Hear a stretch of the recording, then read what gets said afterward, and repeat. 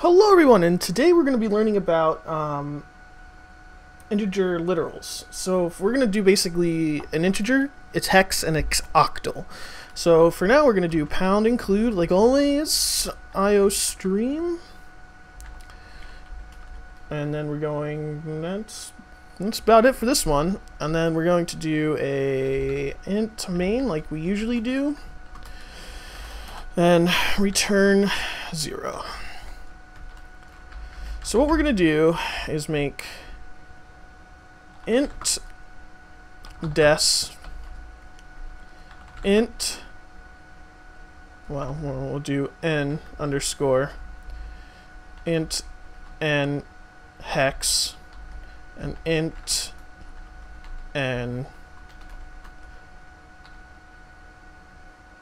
occ. So an octal, so what we're going to do for decimal, right? So equals 42, right? So that would be the decimal for that.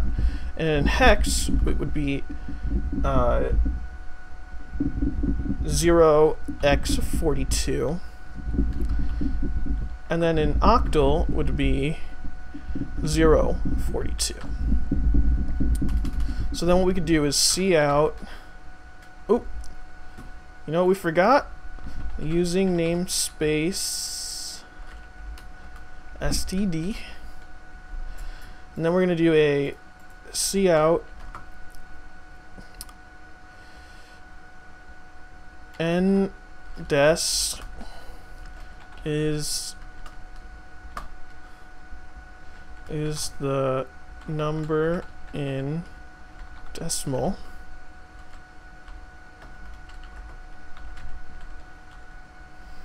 And then what we can do here, let's do the other three, is in hex and then octal. And then we can do hex and occ. Then we're going to do a system pause. We're going to run this.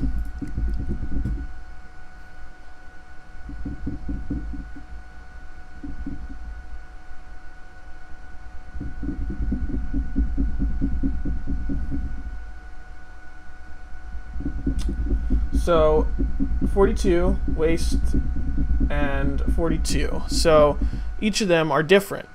We passed in 42 hex, and each of them are different because they're different values in each different one. So 42 is decimal, 66 is in that. So that's the hex, and then 34 is the octal.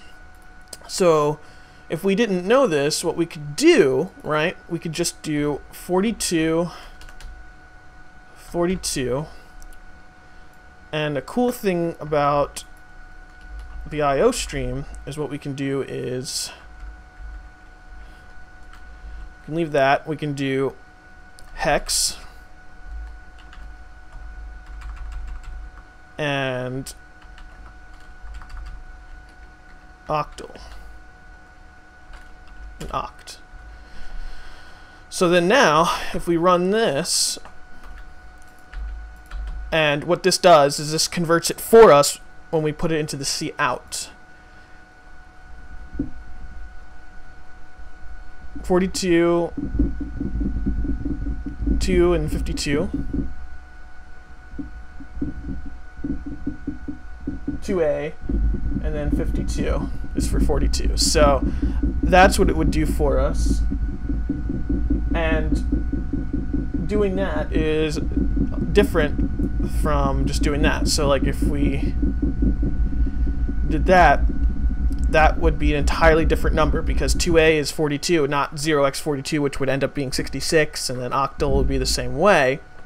And then 42 is always that same decimal number. So octal, hex, and decimals are always going to be different. So you need to make sure that when you're trying to make them all the same, they're a constant. And with that, that is the literals that you have to understand and play around with that. Like you said, you could follow this. This is real simple to do, and then you could play around with all different numbers and see what all different numbers that come out. So if you guys enjoyed, thanks, and I will see you guys in the next video.